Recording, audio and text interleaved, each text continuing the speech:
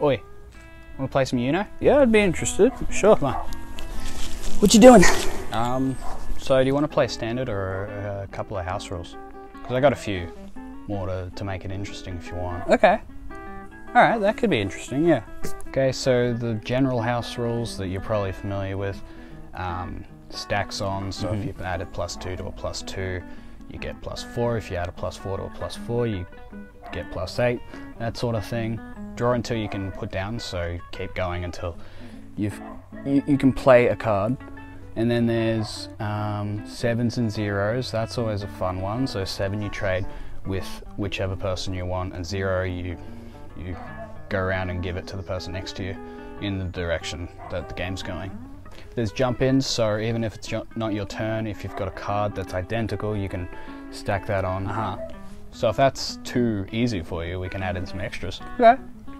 Alright, well, to make the 0s more interesting, there's this thing called Roundabout, where if you play enough consecutive 0s that it goes back to the person that originally started the chain of 0s, they have to pick up 3. There's a 1s rule, where 1s essentially work as a pick up 1. You can only stack what is equal to the amount that's already been stacked. So if I place down a 1, and then you place down a 1, that will now be a +2, so I have to add on a 2. Oh, really? And then after that it'll be 4, so you have to play a 4. I have to play an 8 to respond to that. And then it would be 16, which you'd need a 1 and a 6 to play, but which is very unlikely, but it's possible. There's the Lotad rule, where if you have 2 blue cards of the same number, you can place those down in the same turn, and you will summon a Lotad. And while one person has a Lotad down on their side of the board, the other person can't play any blues until they also summon a Lotad, which will cancel out Lotads. My personal favourite rule is the red Bakugan rule, where if you have 3 consecutive numbered red cards, for example 3, 4 and 5, you get to put down 3 Bakugan metal cards and then roll a Bakugan. If it lands, the other person can't play any red cards. Alright.